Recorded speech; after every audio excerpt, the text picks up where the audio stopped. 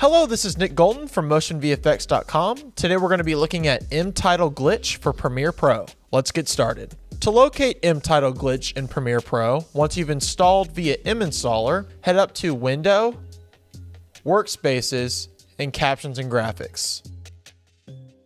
Once here, you want to head over to the Browse tab on Essential Graphics, and you'll see they load in right here on the right. And there are tons of great titles to use with really cool effects. Let's see what we can make with this. For this example, we're going to be assuming we're using it for a music video. We find it super helpful for this kind of video. To select a title, head back over to your Browse tab in Essential Graphics, and let's pick one. I really like this glitch number 7, so let's select, drag, and drop it in. I want it to start at right about the 3-second mark. I'm going to put my playhead there and drag it and place it right with the playhead. Then I'm going to simply retime it really quickly because I only want it to last a few seconds. I want to last till about the 7-second mark. So I'm going to put my playhead right at the 7-second mark and retime to match. These titles are really customizable, so let's see what we can change on them. To do so, simply select and head over to Edit on the Essential Graphics tab, and let's change some stuff up on this. I actually want to mess with the background first. I want this to be a full title and not see any of the background, so I want to make the opacity 100%. To do so, let's click Background on Essential Graphics, and you'll see the background opacity automatically comes in at 90. You can either change the number by typing right here, or simply use our slider.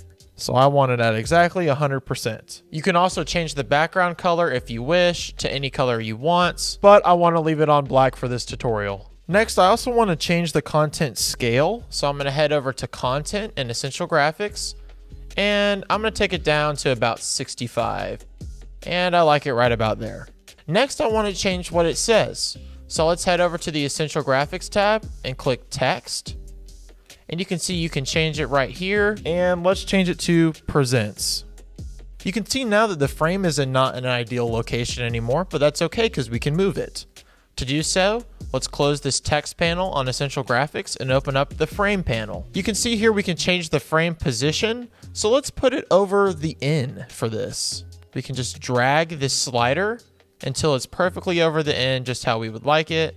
I like it right about there. I used both the slider and then this specific number where you could type it in just to really dial it in for you. And now that I'm looking at it, I actually think I want to go back and change the font. So that's pretty simple to do. Head back over to text. You can simply click this drop down on font and choose a font that you like. I really like this font, so I'm going to set it on that.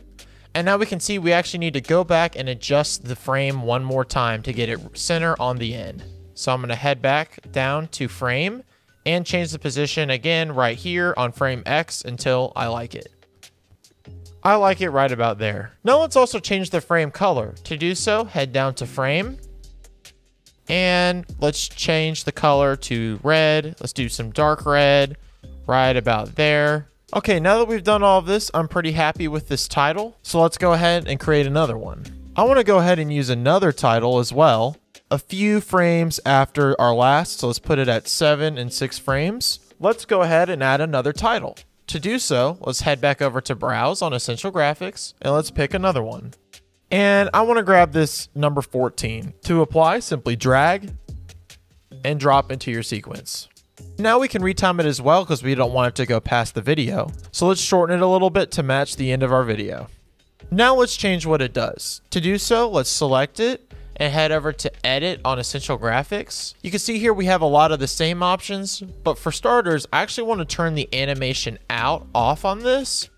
You can also turn the animation off as you wish, or vice versa, but for now, let's just do animation off. I also don't want a background for this, and luckily we can do the same thing as before, head over to background, and this time we can just simply select to turn background off.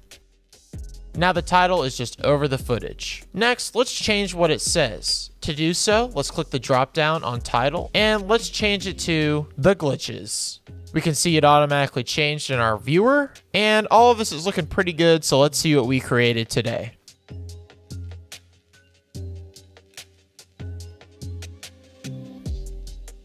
mTitle glitch is now available on MotionVFX.com. Subscribe and we'll see you on the next one.